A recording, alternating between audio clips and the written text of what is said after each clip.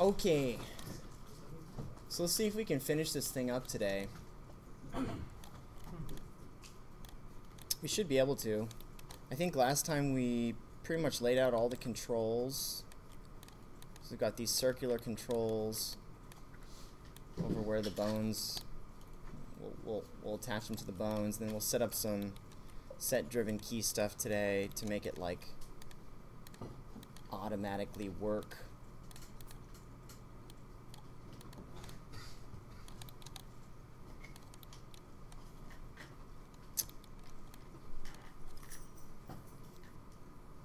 So the first thing we can go ahead and do, every time like these computers have deep freeze on them, so they'll wipe your Maya settings, and usually what I'll do is go ahead and make the joint size a little bit bigger so it's easier to control and like move around.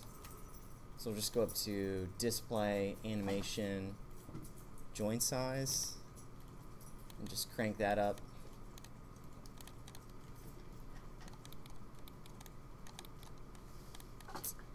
And then we can go ahead and start the attaching process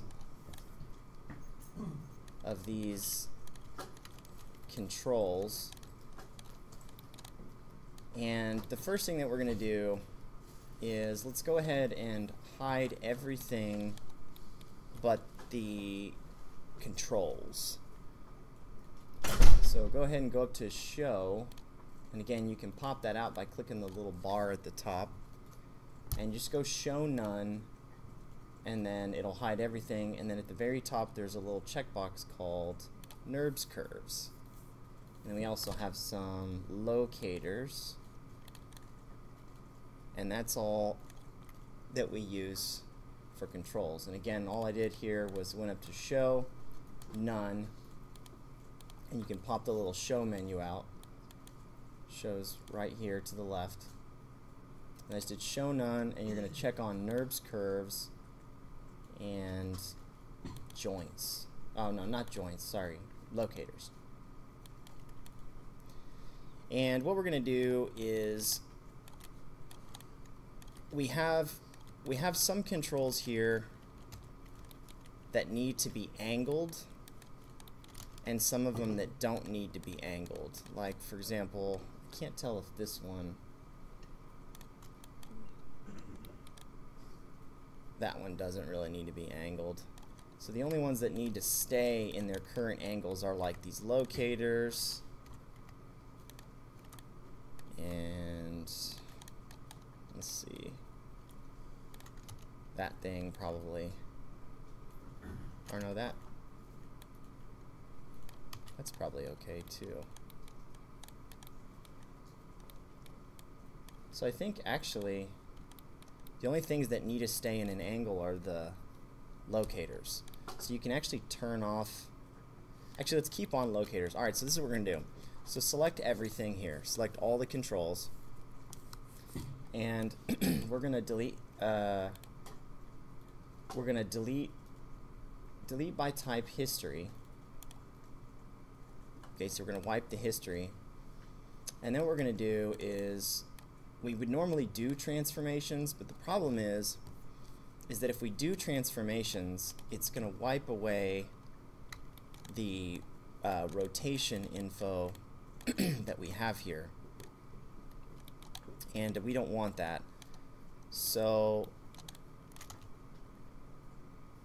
we want to just, let's go ahead and select everything. We're going to go modify and the option box for freeze transformations. Okay, and you're going to uncheck rotate and scale. Actually, yeah, just uncheck rotate and scale and then click apply. Damn it. Yeah, click uncheck rotate and scale and then click apply. Because we want to keep our rotate and scale information on the locator joints. Okay? So now what we're going to do is go ahead and hide your locators by in the show hide window. And again, all we've done so far is selected all of our controls here, edit, delete by type history, modify, in the option box for freeze transformations, and then in here we've unchecked rotate and scale. So we want to keep our rotate and scale. So then you can, so we just translates, we're just clearing out the translates. And then you can uncheck locators and select all the controls again. And then you can turn back on rotate and scale and hit apply. So all of these circle controllers, we can wipe all of the transformation data on. Translate, rotate, and scale. But for the locators, we wanted to keep it. And the reason we wanted to keep it is because I want to keep the scale that I made these at. And I also want to keep the angle that they're at, so that if I go to double click my move tool options, I can change it from axis orientation to object, and I can move in the direction that I have it angled here, so that the arrow can move the way that it's supposed to move. Anyway, so what we're going to do is, in order to make it so these animators can't adjust the scale or the rotates on these items, we're going to lock it, because realistically, so we'll start with the arrow here. Okay, so the arrow only really needs to go this way. It doesn't need to, I mean, I guess we don't need to lock, we don't need to scale the arrow. Okay, so go ahead and select the arrow control for the locator, or the arrow locator control. So again, you can show your polygons here if you want, or your joints and polygons. You can just show all, it doesn't matter. And we want to select the locator here for the arrow. And what we're going to do is we're just going to lock and hide the scale controls, because we don't really want animators scaling this. There's no point. So if you shift select on the right hand side over here the channels, you can right click on those. So I just shift selected the scale channels on the right hand side. So I just clicked scale X, and then I shift selected to scale Z. And if you right click those, there's an option in here called lock and hide selected. And what that does is it literally removes that option from the control. So if I, for example, so that was scale, so if I'm an animator and I click on this control and hit R, you'll see scale is grayed out. So it locks our animators from being able to scale that control. How do you unlock it if you need to? So in order to unlock it, you have to go, it's kind of a process. You have to go into the channel editor, which is in general editors, channel control. Then you have to select the control, and there's a tab that's called locked, and you can see all the ones that are locked here, and you can move those over to non-locked. It's a process, but animators typically won't go through that process. So just as a rigger, we need to like lock those things for them. Generally, they, you just want to kind of keep them in their playpen. You know what I'm saying? Keep them in their little sandbox. All right, but we'll keep rotate and we'll keep move, because we got to use those. Say the arrow hits something and needs to like spin and rotate, or we'll keep those on there. All right, so the next thing that we need to lock is going to be the this little lock back here, this other locator. It's like a little lock that unlocks the little thingy that turns the latch, right? It's a locator. So this one only needs to move, it just needs to move. So that one we can lock and hide the rotates and scale. And you can also technically lock and hide visibility also. There's no reason why that needs to be on there. So this time shift all the rotates in the scale, right click, and lock and hide selected. And realistically, this thing only needs to move in one direction. Well, two directions, X and or Y and Z. So you could lock the X if you wanted to, which would keep it from moving side to side. I'll just go ahead and do that too. Lock and hide selected. So you'll see as you move it, it moves in Y and Z.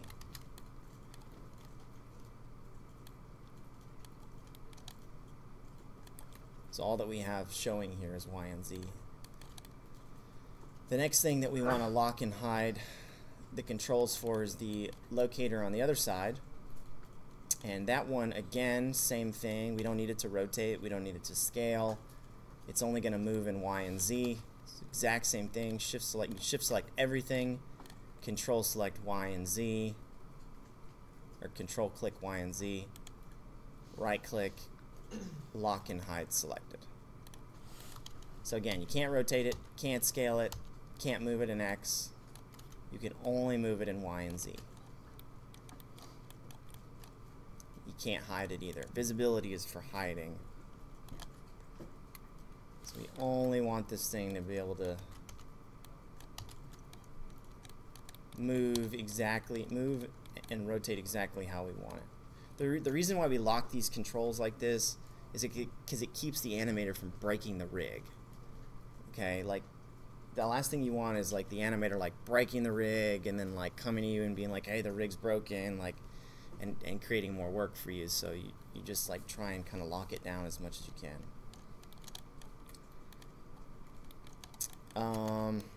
So the next control is this back wheel here.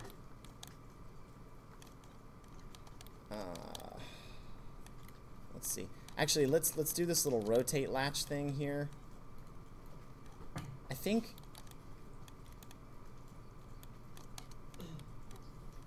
actually we can do a couple controls here at one time. So there's a couple controls here that all they do is rotate. They're never going to move. Okay, so those controls would be the wheel controls. We can select all those. Shift select those. The main rotate control, or the aim control in the center here, whatever that is. The handle on the side.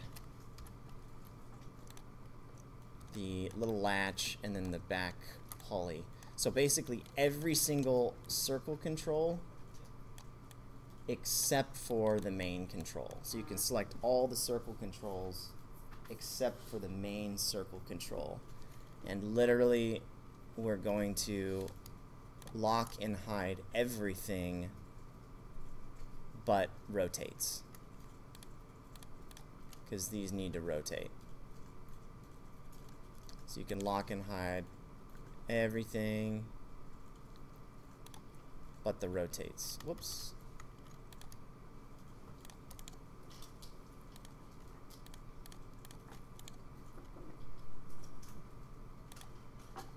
Yep. And now some of these aren't going to be able to, like the wheels are only going to be able to rotate in X, so you can lock and hide the YZ. The pulley and the handle and the main aim control, again, same thing. Those are only going to be able to rotate in X, so you can lock and hide the YZ. The little latch control, that one,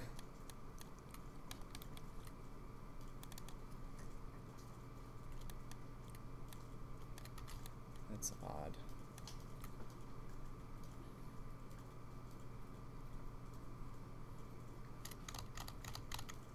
Uh-oh, I broke that one.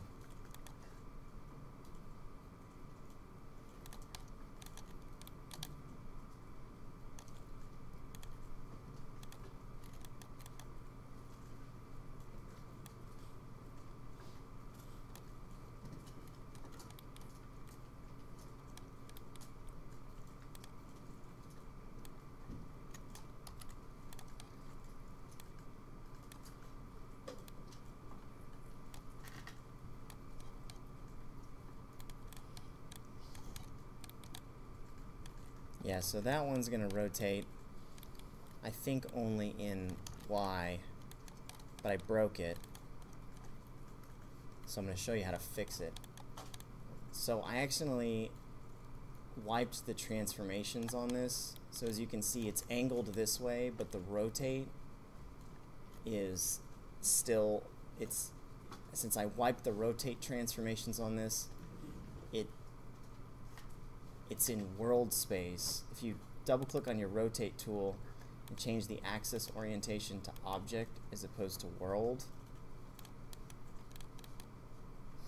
the rotate orientation is supposed to match the angle of this. You can fix that by going into component mode up at the top, like under mesh, and there's a little question mark on the icon shelf menu. You can click that, and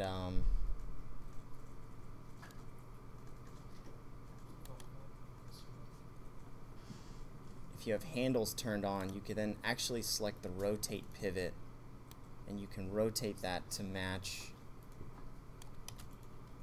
the angle of the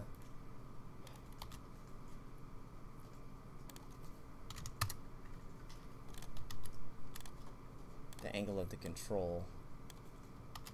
This isn't like terribly important, but another thing that you can do in your rotate settings, if you double click your rotate tool amongst changing the axis orientation to object as opposed to world, is you can change it. There's something called step snap, and you can turn that on to relative. So when you rotate something, it rotates with a snap to a degree. So for example, I change it to 5, and then I can perfectly snap match this. I don't know if you guys are keeping up with me at all on this, but it's okay. So then I can go back into object mode, and now when I rotate this,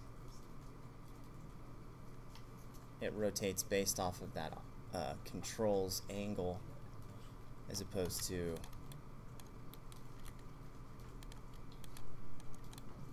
world space. Again, you guys can go back through this video and watch how to do that again. Alright, so we've got all our controls here locked down pretty much, history wiped off of them, and transformations. So now we need to go through the process of actually connecting these controls to their bones. So you can hide everything, go to show, hide everything, and all you want to show is just the curves, locators, and joints. Curves, locators, and joints. And now we're pretty much going to do the same process over and over again here. And if you go up to the rigging drop down in the upper left, change it from modeling to rigging, there's a, up at the top you'll see next to deform is something called constraint. You can pop that out, and we're mainly going to use, there's three different kinds of, well, there's multiple kinds of constraints here. I'll explain them all. There's a pole vector constraint, which is if something's out in space. Actually, pole vector constraints are used to connect IKs to like elbows and knees. Aim constraints are, for example, if you have a control out in space and you want to have an eye pointing at a control that you aim at it. Scale constraint just controls the scale channel. Orient constraint controls the rotate channel. Point constraint controls translates. And parent constraints controls it all. Okay, so we can make our life easier just by using parent constraints, which we'll do now. But if you want to get way more detailed, which we will in the future, we'll focus more on only translate and only orient. So let's go ahead and start here. We'll start with the arrow again. So go ahead and select the arrow control then shift select the arrow joint, and then we're going to open up the option box for parent constraint. So again, select the arrow control, shift select the arrow joint, and then open up the option box for parent constraint. And we can just go ahead. There's a couple things we need to pay attention to here. Maintain offset is normally checked on if the control is offset from the bone and you want to keep that rotation or translation or scale offset. If they're exactly in the same place and oriented the exact same way, then you can turn off offset. But I don't know if they are or not. I don't want to take the time to figure that out, so I'm just going to select the control, shift select the arrow, and then hit apply. And when you hit apply, you'll see that the channels on the right hand side become light blue. And what that means is Maya's telling you that now if you move that arrow control, it also moves the arrow. Okay, so we'll do it for another controller here right below it. We've got the main rotate control for the entire bow. So again, we're just going to select the control, shift select the main bone there, and then hit apply. So now when you rotate that control, it moves the entire bone. So I'm just going to kind of go through here for each one of these controls and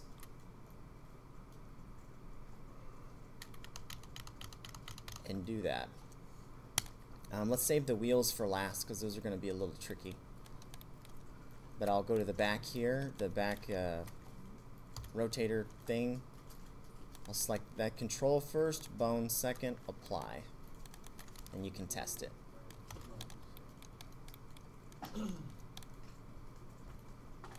So again, same for the bolt. Control first, bone second, apply. I'm just going to keep doing this over and over again with all my little controls here. Just make sure you attach the right control to the right bone. You can also do the main root bone down at the bottom.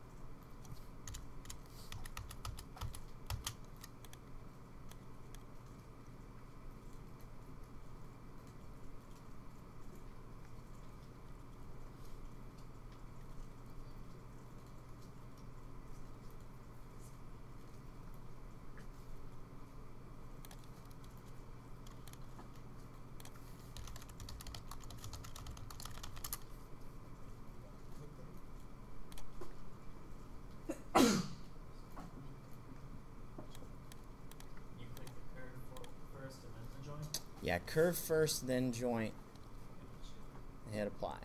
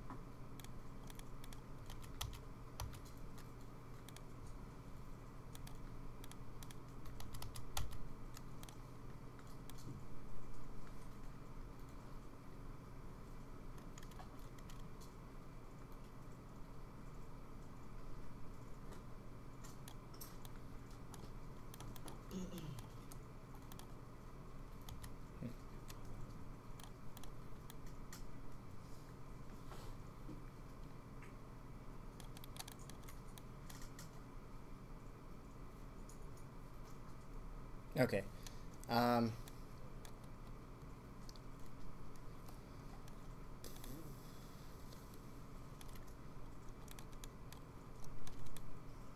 go ahead and do the wheels here.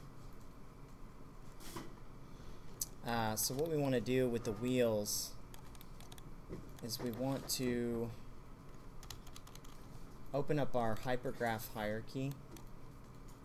So Windows hypergraph hierarchy. And you can select both of the wheels. And in your hypergraph hierarchy, you can hit F and it'll zoom to whatever controls you have selected. So what I want you to do is select both of the back wheels and group them. Control G.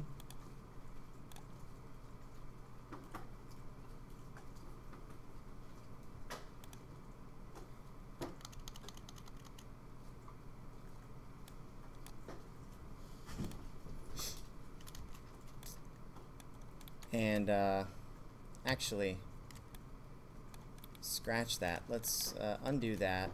Control Z. What we want to do is go to Group Options. So go to Edit, Group Option Box. And there's some settings in Edit Group Option Box for when you want it to group as a parent, but we want the pivot to be at the center. So when you hit apply, it will now make the pivot point at the center of the wheels as opposed to the center of the grid.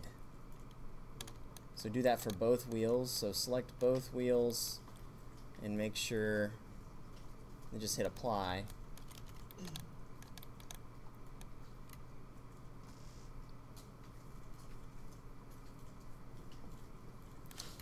And as you can see in your hypergraph hierarchy, if you select any one of the wheels and you just hit F in your hypergraph hierarchy here, so Windows hypergraph hierarchy, you can see that now each wheel, both sets of wheels are under a group. And what we want to do is, instead of constraining the controls to the bone, we're going to constrain the group to the bone.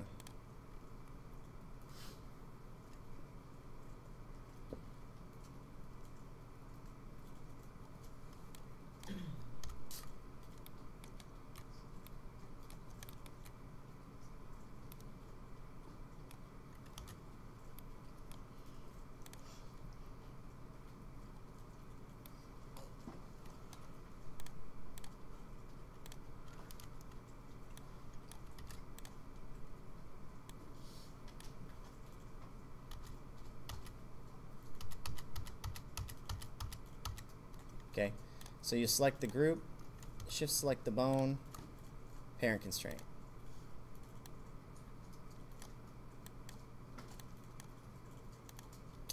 Select the group, shift select the bone, parent constraint. So the way that works is when it comes time to rotate the wheels, if you just select a wheel controller and rotate, nothing happens. You actually have to tap up on your up arrow and it will select the group. So if you select a wheel control, just tap up and it'll select the group, and then you can rotate the wheels.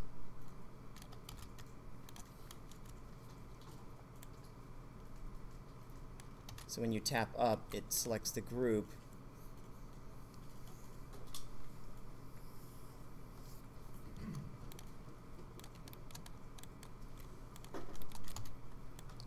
So that should be all the controls. So now you can turn everything back on.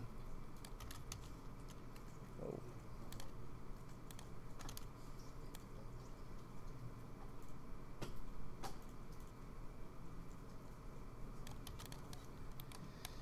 And you can start playing with stuff, and you'll see when you start playing with stuff, it moves your objects, but we've got some problems. And we've got some problems. So when you constrain controls to bones, especially when you're doing rotates and translates, it pretty much disables the other hierarchy. So for example, if you grab the main center aimer control here and try and rotate it, you'll see it only rotates the bow. See this? It only rotates the bow. And the reason it does that is because the bow, or the arrow, is constrained to this control, and all the other little controls back here are constrained to the other bones that are attached. So what we need to do is we need to parent all of those extra little controls to the main aimer control. The way you can do that is you select, for example, I'll select the arrow, then shift select the main aimer and tap P. That way when I rotate the main aimer, it also rotates the arrow. So I'll do the same thing for the little crank back here.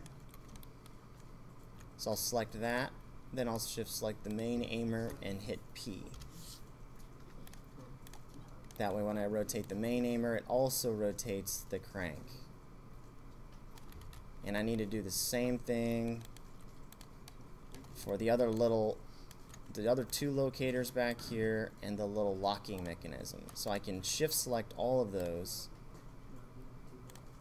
then shift select the main aimer and hit P for parent. That way when I rotate the main aimer, should be rotating everything, but it's not.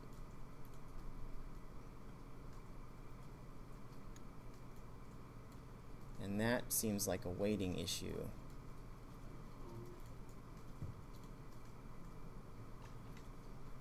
So it looks like we didn't weight that the way we wanted to weight it.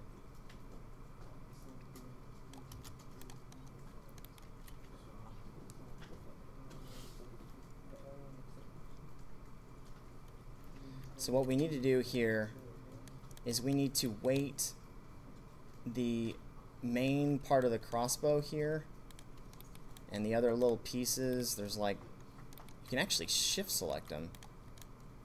I don't want to blow away any of our other weighting here. Basically, yeah, this will be real easy. So shift select the top part with the bolts in it, shift select the main part. Oh, actually it's not going to be as easy as I thought, but we can select these two, the main piece and then the upper piece, and then you're just going to open your paint skin weights tools and you're going to flood those to the center bolt.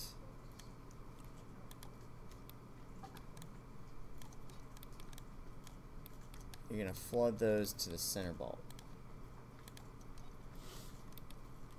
So then when you rotate that main center bolt controller, it rotates those parts. And then you just have that long beam in the center that we need to now flood. But that's going to be tricky. But if you guys just look up here, I can show you, just look real quick. Let me show you. So as you can see, I didn't weight that piece in the center there. So what I'm going to do is I'm just going to rotate all this stuff out of the way. Then I'm going to come in here, and there's a lot of moving parts in here. Well, actually, yeah, I can select those. Double click my paint skin weights tool, center bolt, flood. They pop into place. Now I just have this beam. And the beam, I can just grab a chunk of vertices here and do my shift select greater than tool to get all of them, and then I'll double click the paint skin weights tool, flood those. And there's only one other little piece here. I can grab that and flood it. So now I can zero out in the channel box, and now this main piece will rotate the entire crossbow.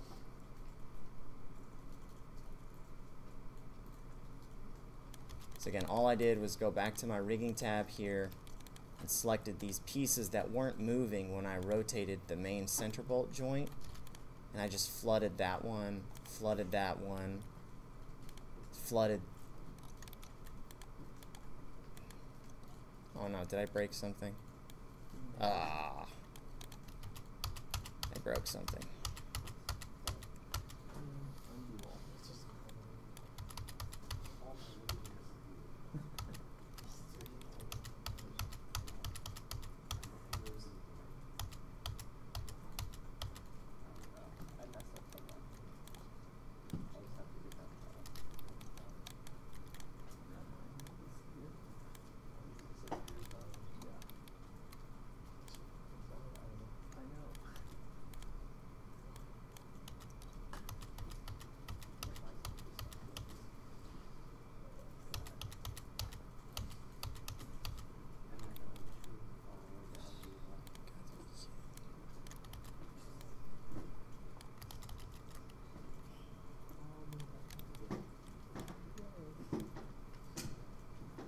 So I've really broke this crossbow.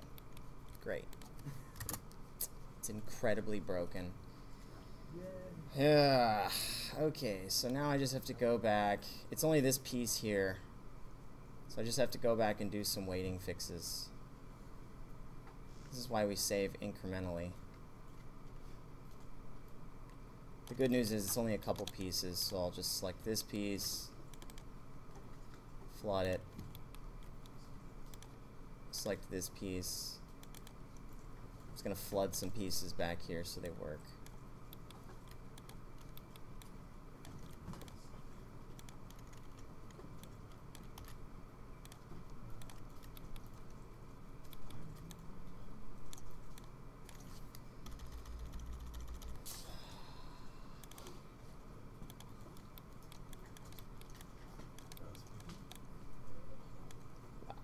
I haven't done that part yet. You want me to give you the file? No, it's okay. I'll just... You guys know what to do, right? You're just fixing the weighting. Just make sure things work. They're weighted the way they're supposed to be weighted.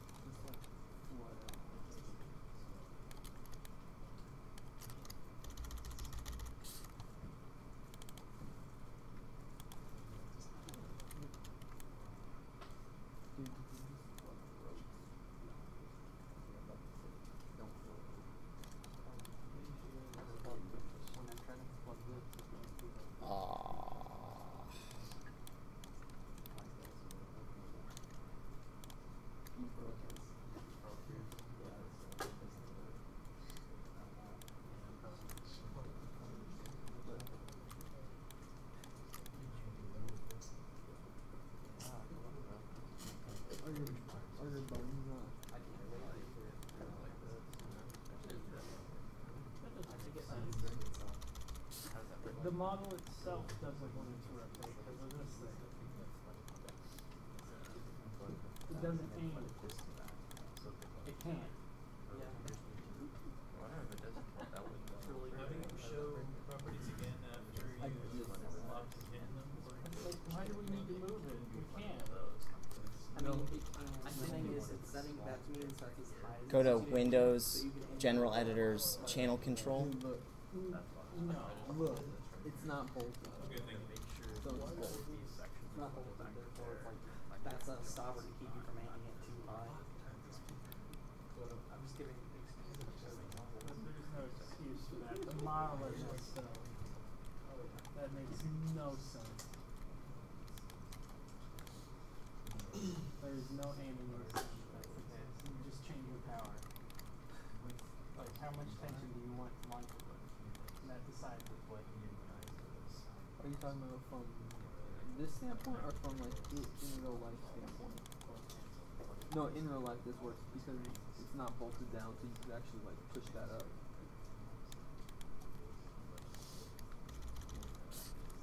So you guys know what you're supposed to be doing, right? You're just making sure that when you turn this wheel, it moves the freaking crossbow the way it's supposed to move it. And all you're doing, there was some weighting that was missed when we did it. So we're just going back through and fixing the weighting. And I was doing that and I really broke everything. So I'm just going back here and just kind of fixing this one by one. It's a real pain in the butt. It wasn't skinned anymore, it just stopped being skinned. So I've got to reskin it entirely. That's really weird. Let's have fun with that. I'll fix it here and I'll put up the file so everybody can.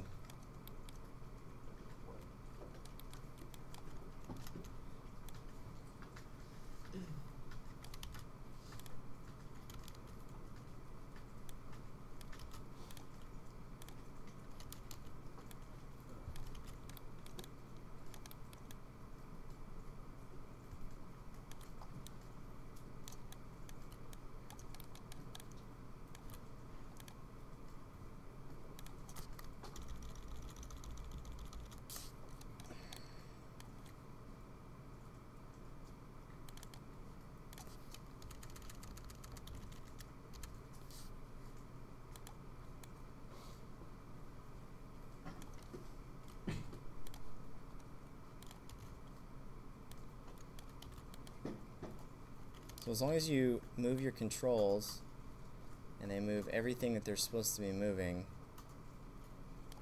then you're in good shape.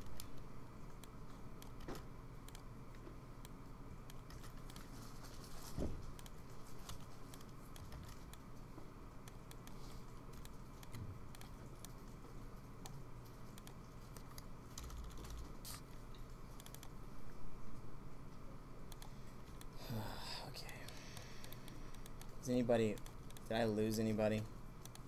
So I almost lost myself here. Does anybody need any help?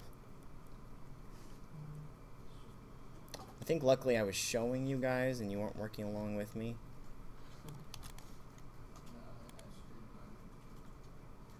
Screwed yours up too? Alright. I'll put up the Maya file here. Just make it easy.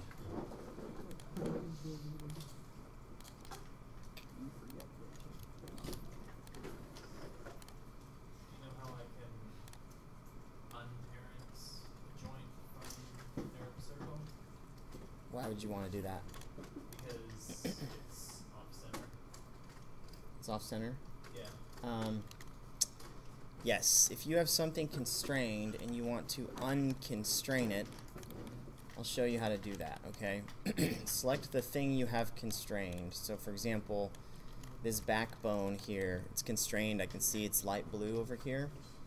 So what you do is you can go to Windows Hypergraph Hierarchy with it selected and hit F in the hypergraph hierarchy, and you can see the constraint here in the hierarchy. So you can just select it and delete it. So it would be the one under the bone. So then you can snap your control back to your bone and reconstrain it.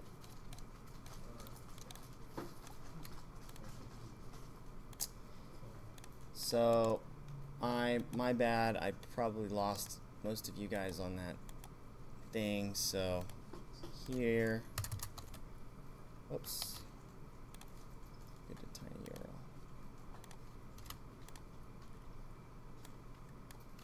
I fixed the file, so if you would like it, it's right here.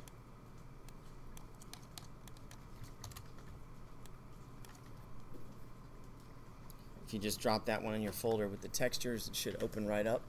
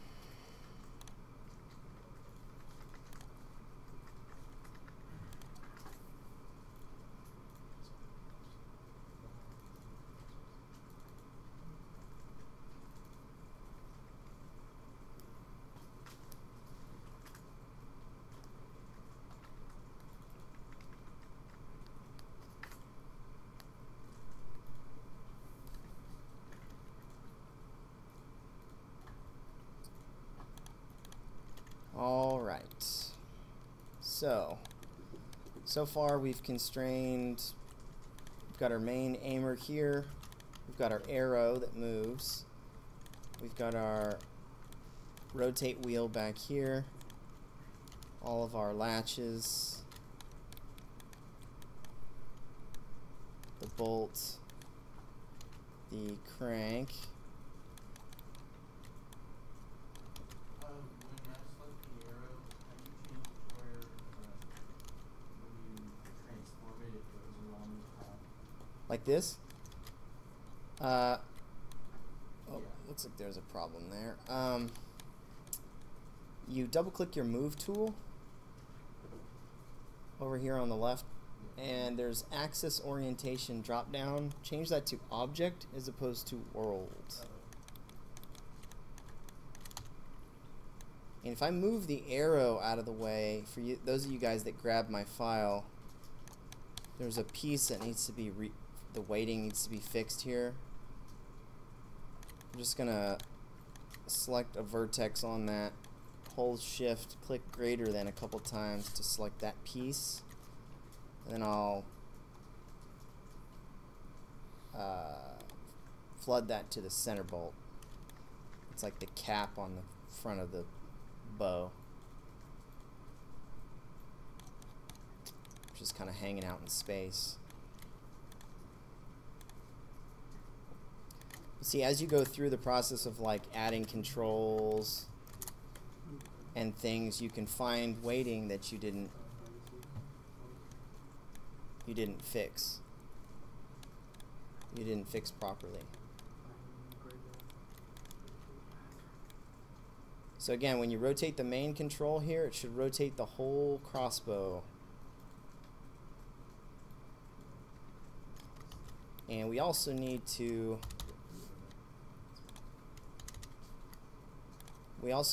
parent the groups of the wheels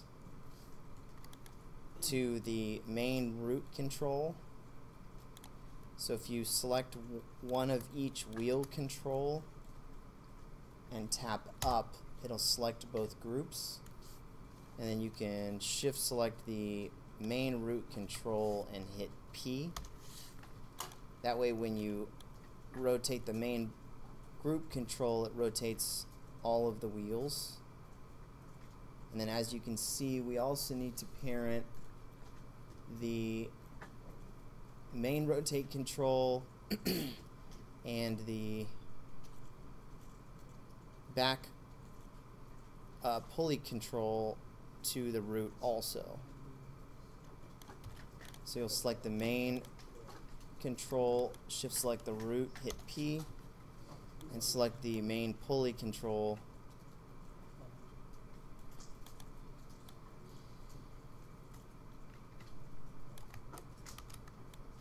And select the root and hit P.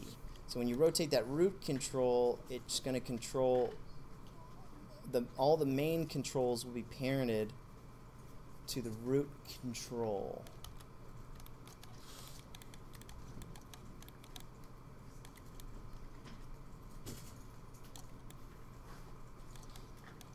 And this little bolt back here somehow got, the weighting on it got blown away, so I'm just going to flood that to the root.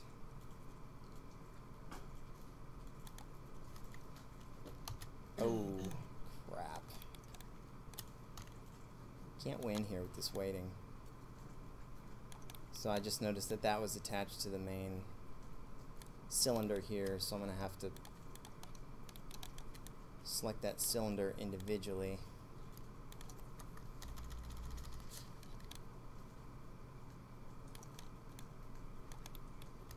And then flood that.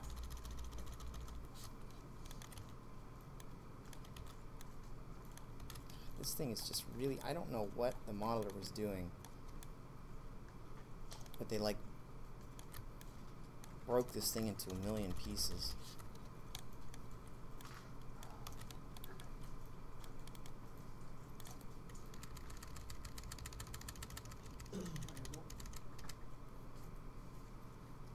So that cylinder I will flood to pulley.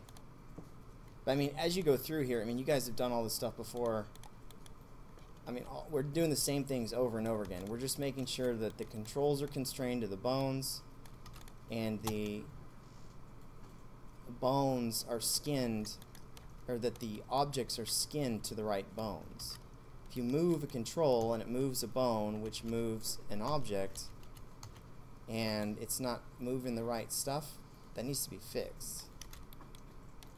Like here's another problem. Just as I rotate this thingy, some bolts on the left-hand side kind of fly out in space. I don't even know what those are.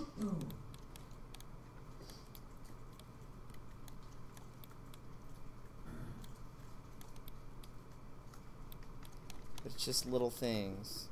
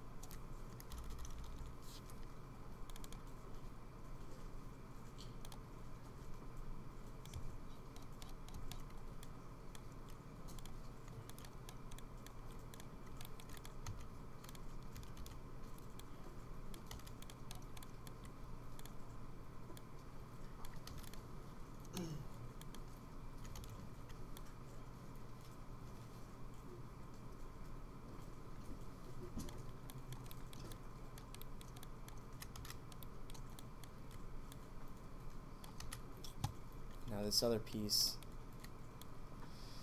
pieces from the bolt are broken, so I have to flood those.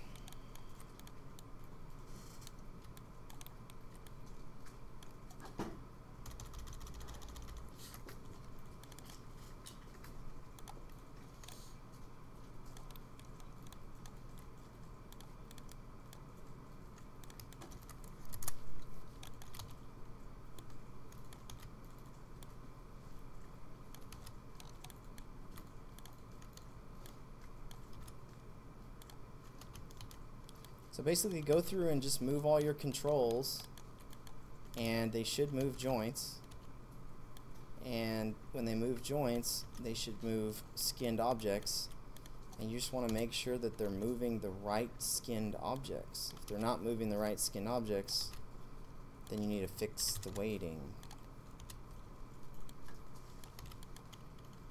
And the root should drive all the controls to rotate this thing like this. You should be able to grab that big circle at the bottom, and it should rotate the whole unit. Yes. The rotating mechanism on the top of it, that sort of semicircle, I'm trying to orient the pivot points so that it rotates on that sort of 20-degree angle, but it always defaults to the up-down orientation. Say again. Which one? The one where the... Are you talking about this one here? Yes. Okay. So when you select it, see how mine rotates on its axis? That's what you want to fix, right? Yes. Okay. So first of all, you're rotating by, your axis orientation is by object, right? Yes. Okay. So this is what I would do. Hide your polygons. So go up to show, turn off polygons. Okay, so when you select it, what you're seeing is the rotator is not even like this, right? Right. Alright, so come up here, look where my mouse is, click on object mode. Component mode. And there's a little question mark over here on the right called Select Miscellaneous Components. I don't see that. Right? There's a. Okay, so there's like a little arrow. There's like a little arrow next to component mode. If you click it, it'll expand the menu. Okay. And see the question mark now?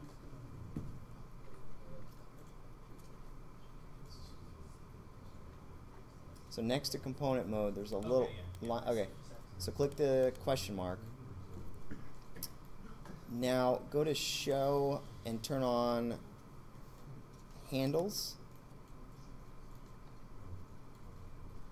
Now you'll see the little thingy.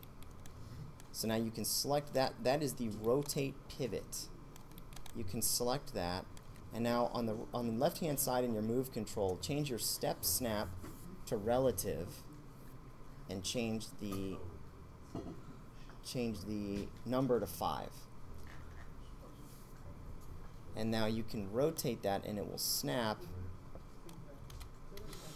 to 5-degree increments, and you can match it to the angle of your control. Make sense? All right. And when you're finished, click Object Mode, and now when you select that control, it will default to the proper angle. A lot of complicated, but that's rigging.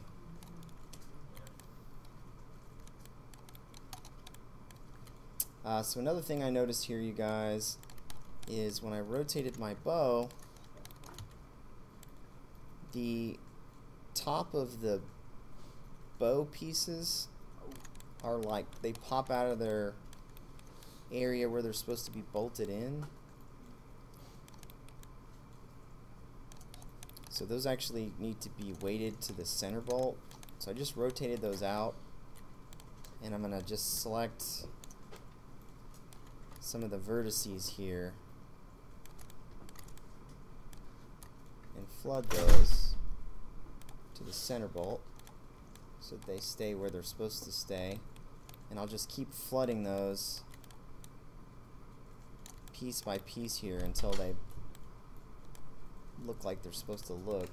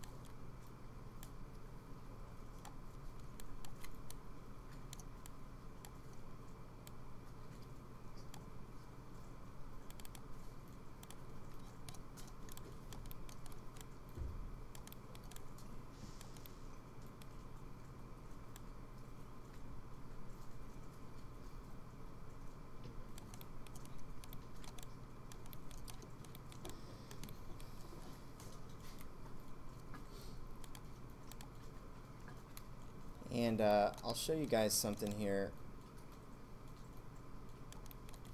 So I've like 100% flooded these pieces to the center bolt, and then from here down are weighted to these joints. So I want this little piece here to blend a little bit more in between, so 50% to the center bolt, 50% to this joint here, which is eye elbow. So I'm just going to select these verts, and in my paint skin weights tool I'm going to change the value to 0.5, and then I'm going to flood 0.5 of that to elbow. So that's like 50% to the center bolt and 50% to the elbow. So it just blends a little bit more. So instead of flooding stuff 100% to each bone, you can blend it between bones in whatever increment you want. So you can give something like, give one bone 75% of the weighting and the other bone 25%, or give them 50-50, or you can really get into your blending.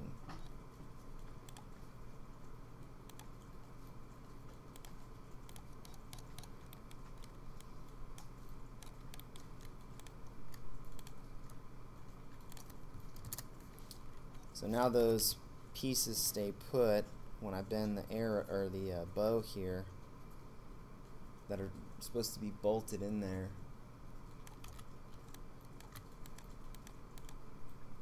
This thing is a lot of work to get to work right, but so it's 1:52. Let's go ahead and take like a 10-minute break, and we'll come back and make the final touches on this. And I'll put the file up.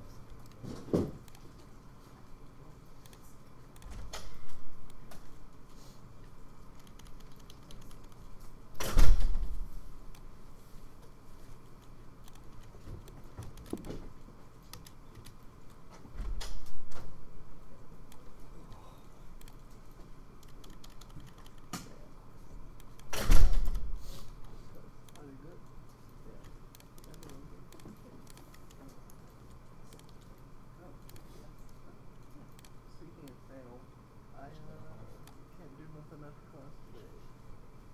I gotta go do work. So I can't play. Work? Yeah, well, not. I don't get paid to it. In fact, I'm paying in order to do it, but That's not work. I get paid for class. That's not work. That sounds like shit. Sounds like class. Something I gotta do class work after class. Oh. Yeah. For a different class. Then not why this do you one. call it work? Because it's still work. Not, that's not work. That's work. I put a home in front of it and it's not work no more. Correct. It's homework. It's work. I thought you meant like actual work. I'm not going to the gym. I'm going to do work. Borderlands 2 is awesome. No, I'm not going to go play Borderlands 2. Yep. I'm hoping I can finish the work early and we play Overwatch, but I'm not going to rush through it. God, last night sucked. I know some mad people. 5 games, nothing but losses. Overwatch? Yeah. You only did a 5-game loss streak? Yeah, that's the biggest you can brag about? After that, I rage quitted. I'm on a record of going 23 straight without a single win. How? Consistently bad teams. And also by the end of it, me being so salty that I was doing bad myself. I feel better about quitting early now. Like normally I do like For me, once I start losing, I get to that mind streak of I can't stop playing until I've won a game. yeah, see, I quit. And I've got to stop myself from doing that. and it's Yeah, I really quit hard. before I get into that mindset because I will play. That's why I refuse to gamble. I feel like I need to. I would do 30 games just to get the one win. I'm not doing that. I refuse. Yeah, mine's 23 straight losses is my record. I plan to beat it one day. I've never had 23 straight. I never had 23 straight losses ever. You've seen me play first-person shooters. I'm not a bad player. I haven't seen that. Oh, I guess I have. That's what I'm saying. Like, I can remember people shouting my name in like pure salt. Yeah, that was me. I haven't seen me play first-person shooters. But fairly Who do you play as? Who are you playing as? I also picked up the sniper right there. No. Champion. For Overwatch. On Overwatch, who I play as? Who are you playing as? I played as all the heroes. No, like, who were you mainly playing as though at the time? Like I said, I played all of them. I was bouncing between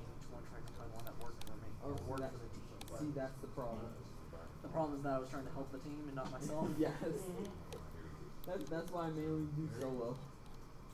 I can't help that my team player. I get mad when the Mercy revives and go like, I'm not worth it. I'm not worth it. My aim's terrible. Don't bother. No, it's the fact you need to heal the tank, not revive me. There's a quiet moment, or there's a lot of things going on. You just need that extra person. Yeah. Revive the tank. Oh, tank can't do damage. Unless it's Roadhog. Neither can I. Because Roadhog can do damage. You should see me play Roadhog. Like, dude, if they have like good characters, they can really just kill me right after I'm revived. I really hope they don't replace That goes all the way to 5 and I got I like the reanimation. I'm really hoping they don't get rid of Fonzo's I do. I hope they get rid of it and change it to something else. Better. One dude suggested they change it to a claw arrow. Oh, right next to the repair. Like, Get over here. no, like how Widowmaker's grapple hook thing works. No, that they'll never copy abilities. They're not gonna I was change like, really? No, I'm gonna go. No, they'll often. What I saw was a good idea is keep scatter arrow, but don't make it where it bounces off walls. Make it to where it's like, bang, instantly. So you have to be up close and personal to use it, and it's still super damaging. So you could shred shields or tanks with that, but you can't one-shot someone from across the map with a shitty scatter arrow. You have to be in their face to do it. Yeah, I don't randomly So I like that. I don't randomly use scatter arrow. I do. I just like aim, dook, wait 5 seconds. One thing that we You kill Tracer. I don't do that. I don't like doing that. Are you kidding? I've done that so many times. I'll go straight to the front of the enemy spawn, look them dead in the eye, start shooting arrows into the sky, and then I'll back up, and I sat down. And the first person that came out to kill me, I died instantly. We could probably make use of that piece. Of course, I died really quickly after that, but I felt good about myself. I don't do that. It really just depends whether I want to be sniper Hanzo or I want to be in your face Hanzo. It really just depends on the flow of the game for me at that point. My 2 must-play heroes is, in order, Hanzo and Thera. Then Roadhog. Mine goes from Hanzo to Genji to Sombra to Lucio. Weave. Honestly, Hanzo to Genji. Yeah. You freaking weave. You console weave. You're a console. getting 1 or 2 of those made, and then like the regular. On one hand, I wish it was cross-platform, and on the other hand, I know it's been better not to be because PC would own consoles so bad. I really do. I would just love the challenge because then they would have because More than a challenge. because then the ranking would make more sense. Yeah, all the consoles would be in bronze. Well, every PC is master race. I'd at least be bottom silver. Sorry, I'm PC mustard race over here. If it was crossplay, I would still be where I am right now, silver. You're silver? Yeah, Cool. I'd still be silver regardless. It I would haven't. not matter. I don't play ranked. The only reason I've played ranked at all is so I can get those points with gold gun. So I've only ever placed, and I place at platinum. So. 1 second. If I tried, I'm sure there's a diamond in a day. I don't bother. Oh, you better. That one on the left is that bad. One or the other. Let's go. I'm an aggressive player. I am too. I see a lot of people, like, there's a dude in my special effects class that I work with. He plays Overwatch whenever we're not working. He's next to me, so I don't think he's next to Overwatch. I see him and he's like, he plays a lot of McCree, but he can't aim. And I'm like, you know what you do in order to subside your can't aim problem? Is you get to the point where you don't need to aim. You get in their face, you throw a flashbang and say, stand still. Ta ta ta ta ta ta. That's What's what up? McCree is mainly do to me whenever I'm getting Because I can't aim. Well, I can aim better Okay. now. My mechanical aim is Yep, better. so same thing. what's called. I mainly have that problem only when I'm Genji, but it doesn't matter because if I'm lucky, I will have the flex up before they shoot their flash. So they shoot their flash and it just goes right back at us. Turn on handles. Internet was bad. handles. Roadhog. No, show handles. And I pull them in, and they reflect before I have the chance to shoot because I lag as bad. The little question mark up at the top. Because I got punished for hooking someone, which is supposed to punish them. So what's the problem? My favorite thing, like, when I first started playing Overwatch, like, even when I first touched it, because, like, I didn't play it for, like, 2 years after it came out. I didn't, like, Yep. get that into it. Yep. But when it first came out, Yeah, seeing your movement controls up there, is it based off of world or object? Back when Bastion was broken. When I first started playing Overwatch, You just need to change it to object. I had a shield. So you already had it right. And he's like, oh, but you can't turn on it. Does that make sense? It moves based off the object, not the world. Make sense? So world is just north, south, east, west, and Z. Make sense? Oh, I think they should put back the mechanic. just a checkbox, man. Bastion having a shield. Also put back the mechanic where you can't turn around. I think they should, honestly, because I feel like that was an interesting characteristic. Just make the shield really weak, like only give it 500 health. So it's got half the health of an Elisa shield. And also it regenerates at half the rate of a Reinhardt shield, which is still a lot, but not. do you remember Hanzo's original ult? Because you know they reworked his ult after the game came out, right? It's just dragons. It's always been dragons up. Beta. No, they remade it. What's it called? You know how now he like shoots dragons in Reaching Forward? When the game originally came out and you shot the dragon, they would stay in one spot and just like swirl around in like a giant freaking circle.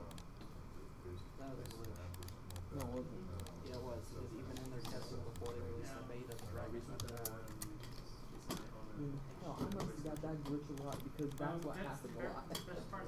Yes, I would shoot, like he was literally, he would shoot a normal arrow just wherever it went, the dragon would just go in this giant freaking, like, they were in like a sphere. Oh. They were in a sphere and just go and swirl around in that one spot for a few minutes.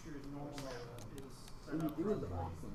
The things that are supposed to pop out, the texture will pop out, everything else will be nice and smoothed out. That sounds awfully It overpowered. looks, honestly, it's amazing how consistent it makes. It was. Hanzo's good at area denial and spam, and then this combo cannot be entered.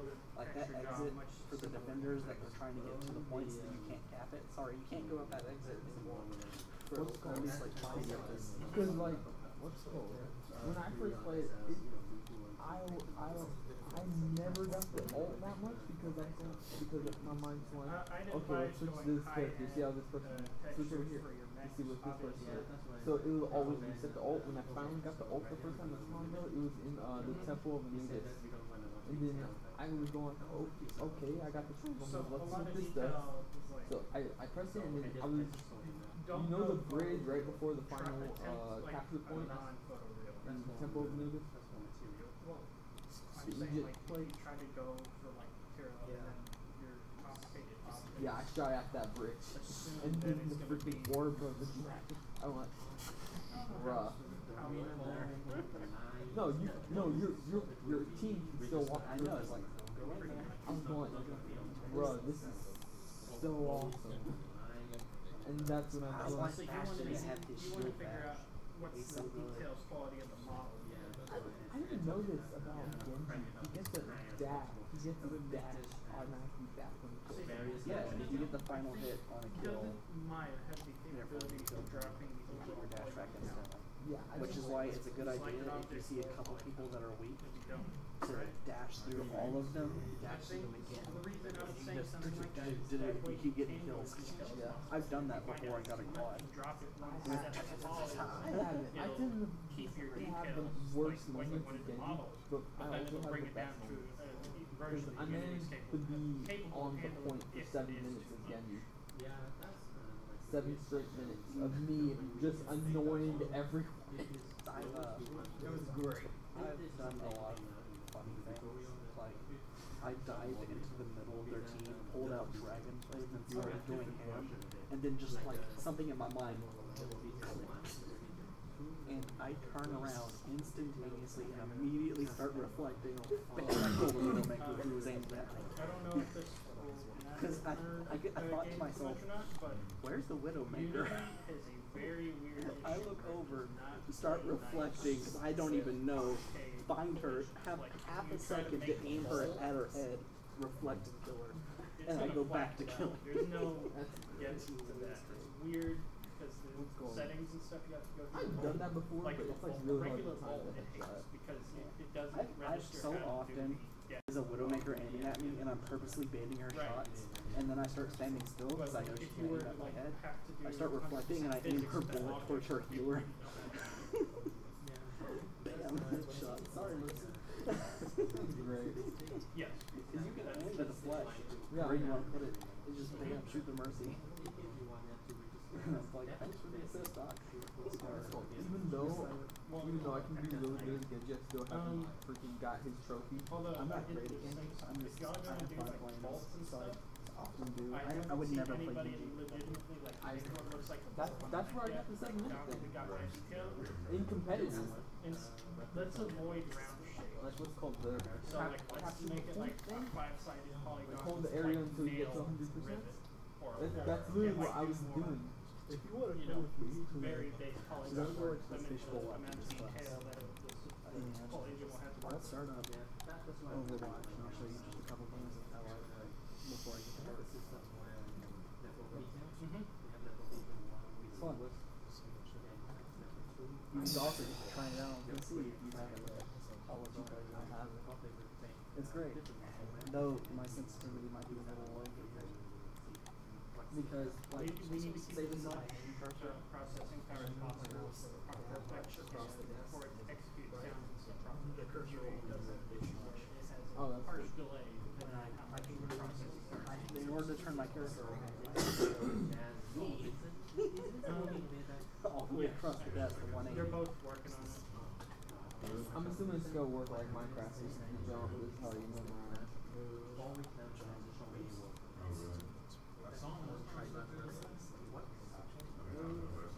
Okay, honestly, if it's a project with Ben's project, if we find out that VSX isn't making it, I know One, two, how to make VSX for my old job. These the Also main- bring in prefabs. You can remap it. A lot of people My old remap job, I it had with to the do mouse button.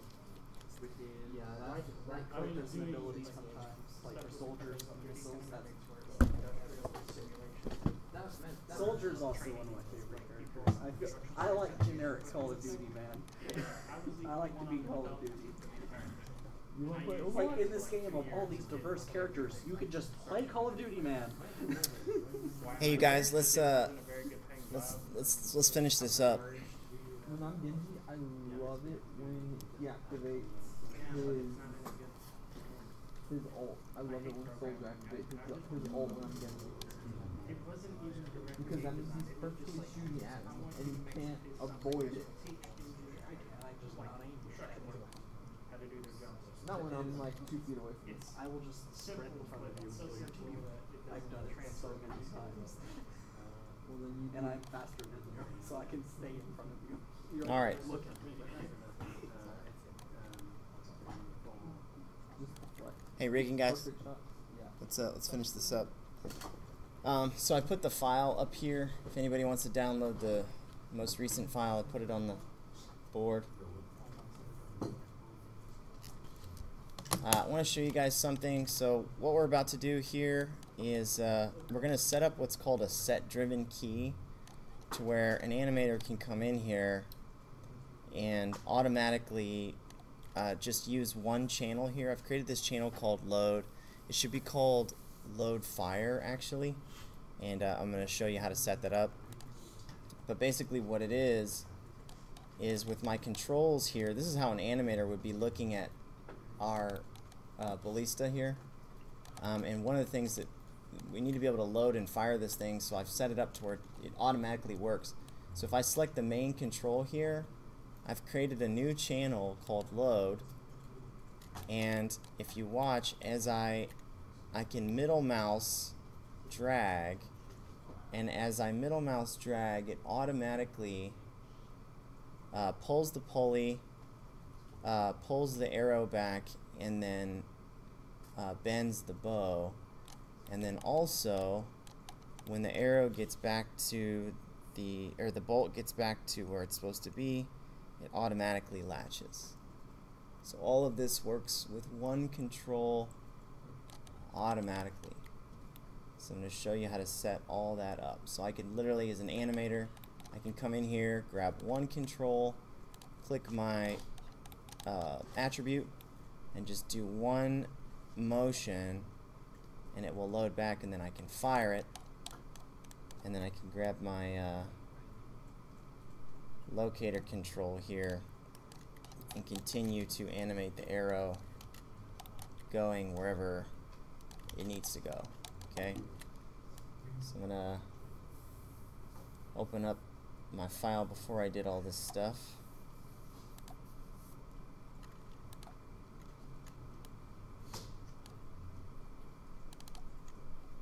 Just to double check. Okay. Alright, so the tool that we're going to use to do this is called Set Driven Key, and it's a little complicated, but when you figure it out, it makes a lot of sense. And we'll go one at a time here. So go change your drop down at the top to animation, and go ahead and just show all for right now.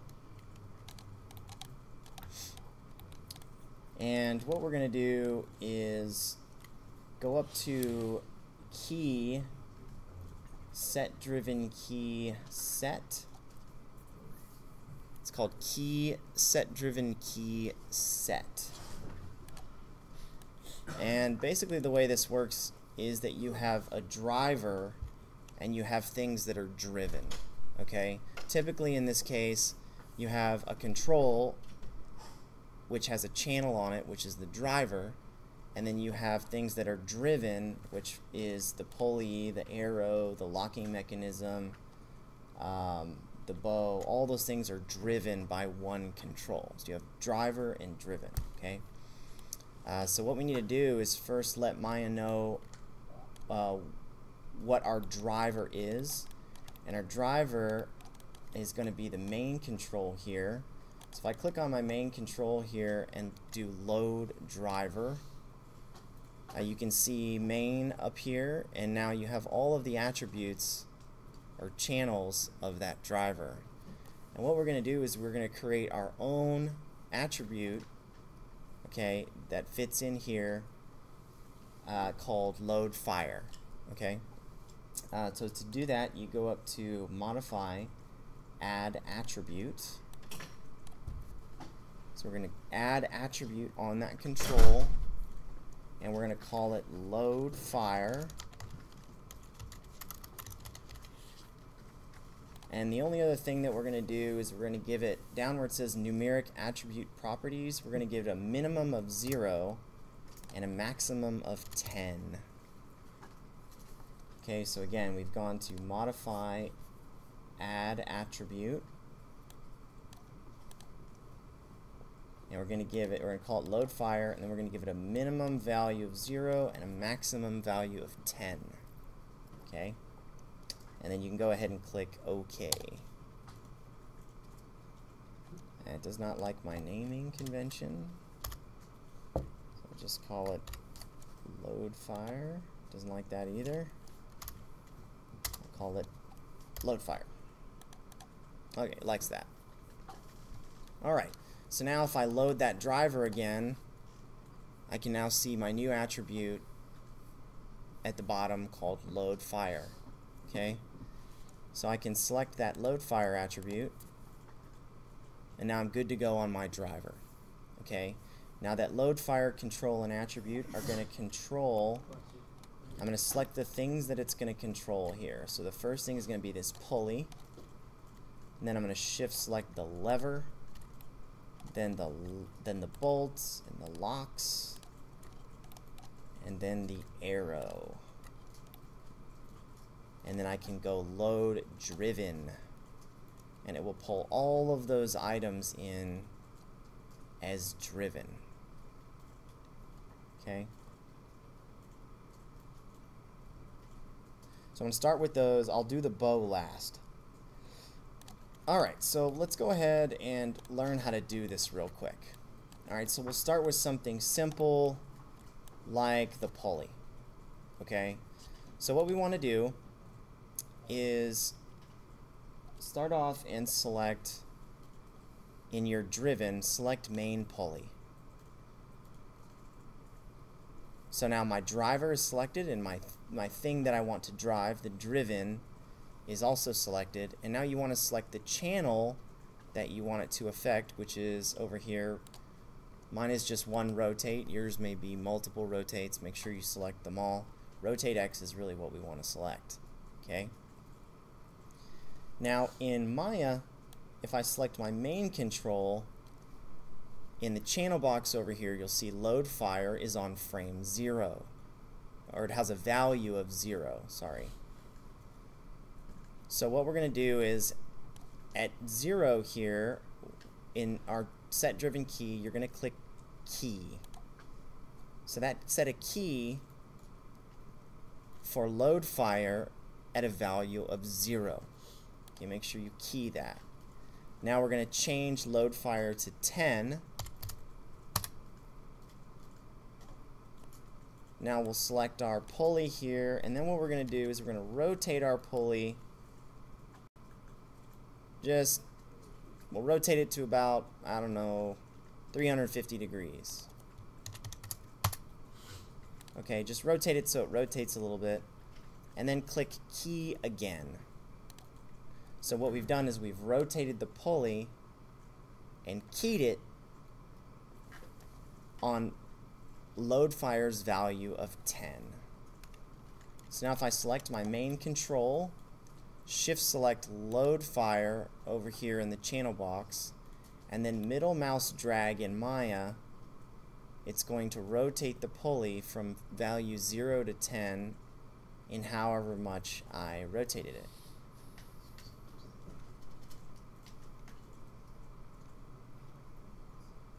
So again, in order to do that, you select the main control, select the load fire attribute over here, and then middle mouse drag inside of Maya, and it will rotate the pulley.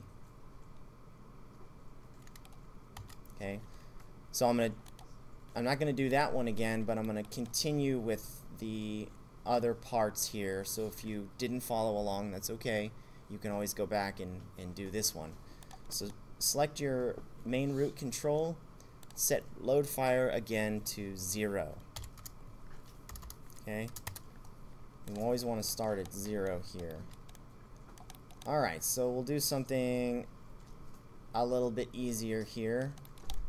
Or actually, sorry, a little bit more complicated. What we're going to do is select the arrow control and select the bolt control. And we're going to move those all the way up to where the rope is straight. We're going to move those all the way up to where the rope is straight.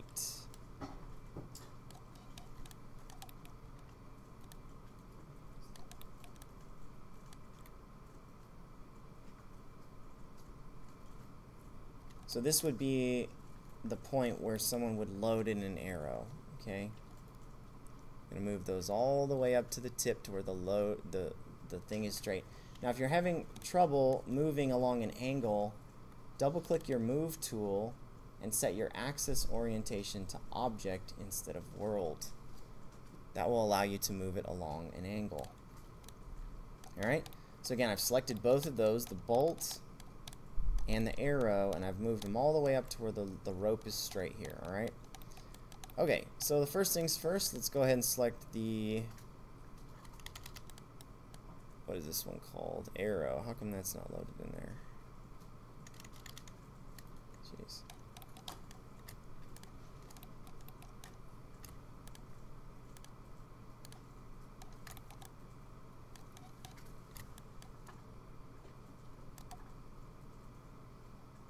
Oh, okay. So select the arrow control here in driven. Then we're going to shift select translate XYZ. because we want those to be affected, and then go ahead and click key. Then do the same thing for the bolt. Click the bolt, select all the translates, and click key. So when you're driven, select all the translates for arrow and key it. Select all the translates for bow and key it. Then what we're going to do is we're going to pull the arrow and the bow and the bolt back down to where it's ready to fire. And you want to pull it back down to where it matches where the lock is supposed to lock it. Then you'll grab your main control, set load fire value to 10, and then you'll key both of those items again. So I'll click the arrow, click the translates, key it, click the bolt and the translates, and key it.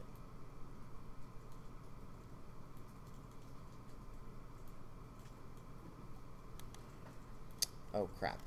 When I set the value to 10 for load fire, those things popped back up into place. So I'll just have to pull them right back down again and then key it.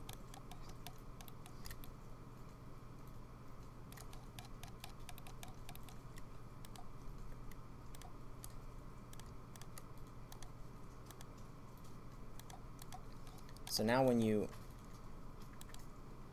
select your main control, select your load fire attribute, middle mouse drag in Maya, the pulley is now pulling and the arrow and the bolt are now coming back. So we have the majority of this now working.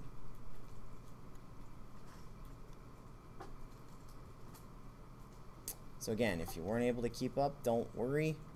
I'm going to continue to do, we're doing the same thing over and over again here. We're just making more pieces work the way that they're supposed to work. And so you can catch back up. We'll do the locking mechanism here next. Alright, so what we're going to do is, as the arrow pulls back here with our load fire attribute, we want that locking mechanism to unlock from value 9 to 10. Okay, so I'm going to set my value here. Well, we'll set it at 10. We'll keep, set it to 10. And then you want to click on the bolt, main, and release, and key those in place locked at 10. So select the attributes and key them. Select the attributes, key them, and select the attributes and key them. Then what you'll do is you'll change the load fire value to 9, and then you'll rotate these things into place to their unlocked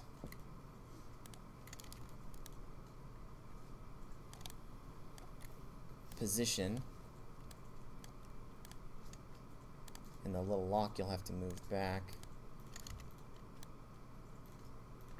And then you go through and key them.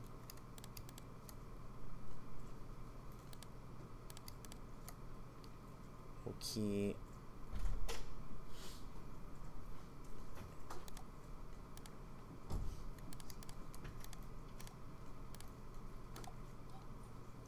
so then when you middle mouse drag on your bolt here that pulls back, when you get to frame 9 and 10, the lever will auto lock.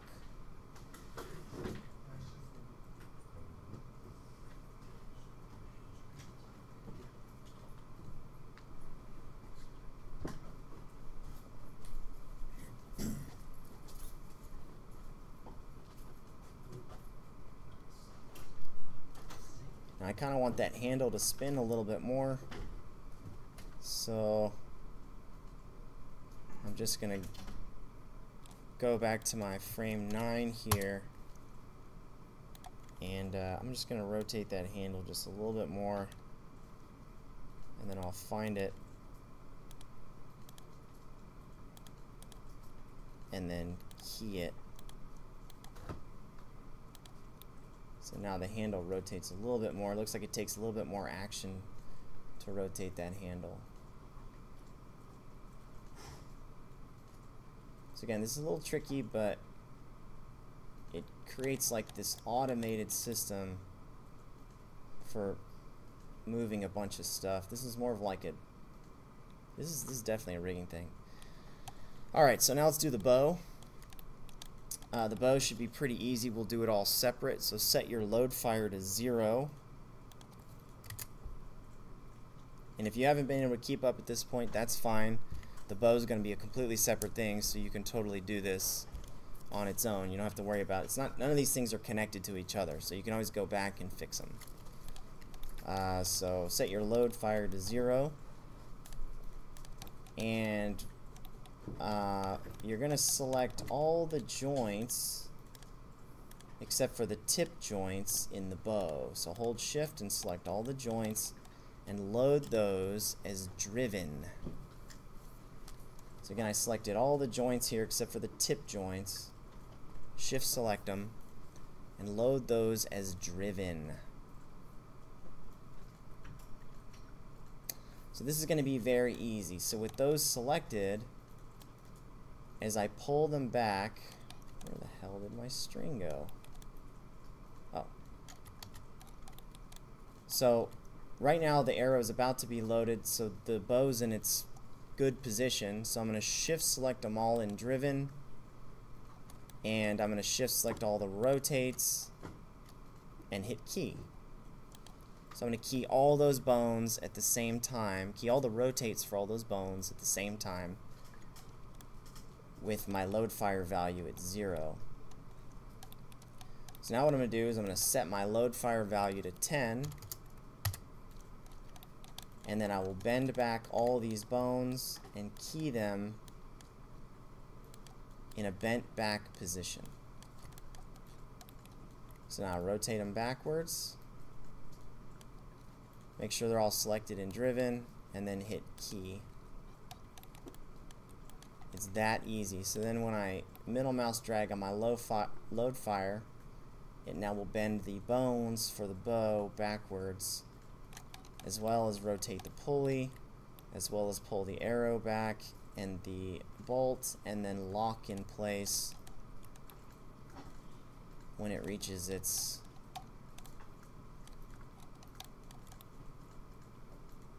farthest back area.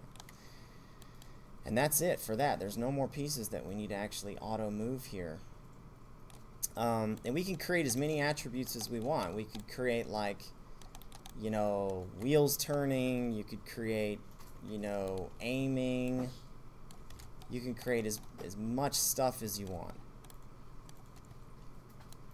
So the last thing that we'll do here is we're going to set this up to where it's ready for an animator to come in and animate on the file without breaking everything. Okay, so right now it's kind of in rigging mode here. We can select the joints, we can select the controls, you can select the object.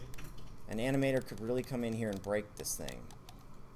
So what we need to do is we need to create some layers and put our controls, our bones, and certain things on certain layers, so that the animator is only able to grab what they need to grab in order to get their job done, nothing more. Alright, so down here in the layer section, there's a create new layer button. We're going to create 3 layers, 1, 2, 3, and then if you double click on those layers, one of them we're going to call objects. You can change it to a color. The other one we're going to call hidden.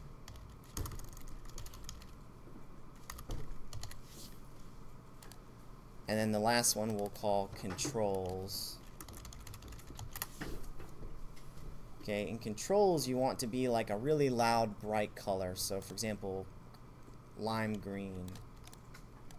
Okay, and now all we're going to do is we're going to select all the joints, and you can right click on a layer, for example hidden, and then add selected objects to that layer, and then you can click the V on that layer to hide the visibility.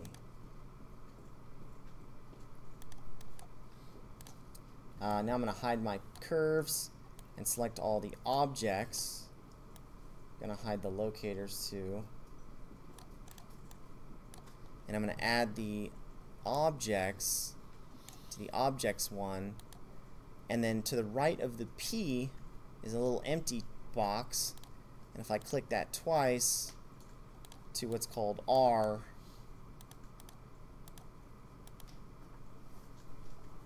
it allows me to see the object but not grab it.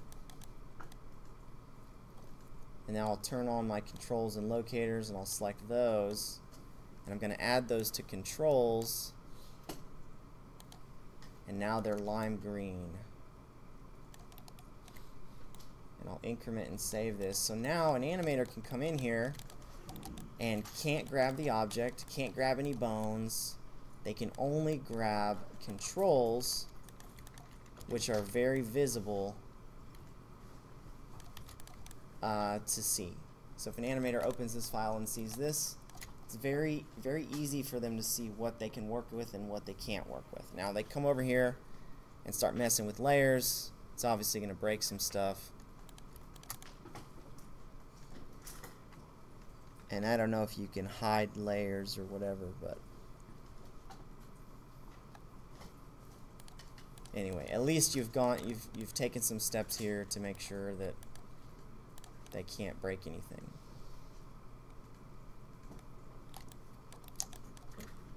And that's it. This thing's ready for animation.